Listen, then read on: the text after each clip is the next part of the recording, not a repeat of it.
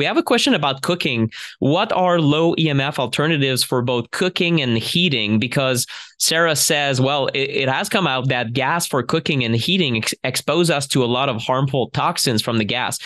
That's true. I've been hearing that for years, for, I guess, 13 years. I've been doing that around environmental toxins. I keep hearing about poor ventilation and gas heating or gas stoves. I think that with good ventilation, it might be okay. But when it comes to stovetops, what is your experience, Brian? I know that if you have the, how's it called? Induction. Thank you, Jonathan. Losing my English today. I don't know what's happening. So induction ovens, in my book, I found concerns from European scientists that at head level with kids, it might expose them to a few hundred milligauss, which is a measure of magnetic fields. And I said, well, that's not good, because if my kiddo is this height and getting his head blasted, I'm getting my gut and my fertility organs blasted. I'm not cooking all day, every day, but still, I would rather not have quite massive magnetic field that I cook with, and the effects on the food. I personally don't feel good about induction. And then as a I guess, amateur cook that I am, I hate induction of how it heats and whatnot. So what have you found in your testing, Brian? Low EMF option in cooking or heaters, I guess. Well, honestly, like there's a sweet spot between it. I mean, obviously the gas stovetops don't have any EMF except for possibly like just where the display panel is. But they, as long as you have good ventilation and you remember to turn the fan on, those can be okay. And you can actually measure the air quality around the stove to do that. I think Ryan Blazer from Test My Home, he has all the equipment to kind of measure that. And he talks about that quite a bit too. Okay. But for me, I think just a normal electric stovetop works good. Not induction. Induction does create huge magnetic fields, but I think the sweet spot is just like either the flat top or that old school style with the little spirally, metal. Those work great and they still produce a magnetic field, but not nearly as much as induction. And usually there's a spot on either side that's going to be a little bit less of a magnetic field than the other.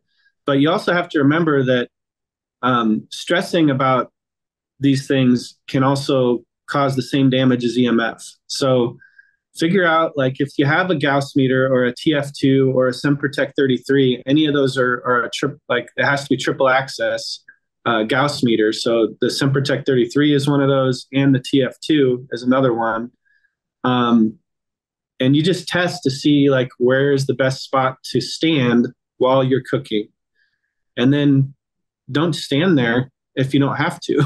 But it's just going to be a really small time of exposure.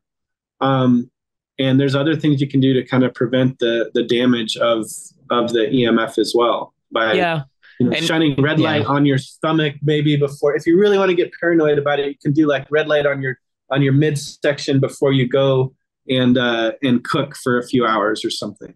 Yeah, and it depends on how much you cook. I mean, it's like what I regret having put some of these examples in my book originally, because I really didn't understand EMF mitigation. But I talked about oh my God, huge exposure of EMFs from a blender. And that's always the silly example I bring back, because it was one of my early mistakes. Yeah, a blender might emit, 500 milligauss right next to the motor, but I'm not sticking my face in the Vitamix, right? And I'm not, even if I am doing a shake every morning, 30 seconds exposure, and I can even move away from it. So it is almost irrelevant to talk about blenders when you have computer, cell phones, tablets, and then what you're putting in your living room, and bedroom, of course, where you're spending actual time, and not in front of the blender or your toaster, right? EMFs from a toaster is another ridiculous example that sometimes I use to make people kind of realize the silliness of it all. But think about, what matters is where you're spending a lot of your time. So obviously bedroom, office, living room, maybe kitchen table, but how much are you really spending cooking? Take that with a grain of salt. It's not your top priority. Hey, this is Nick, the EMF guy Pinot. I am the co-creator of the EMF Circle along with my colleague, Brian Hoyer from Shielded Healing. What you saw today, this short video, is a preview of the longer interview that we did for our Circle members.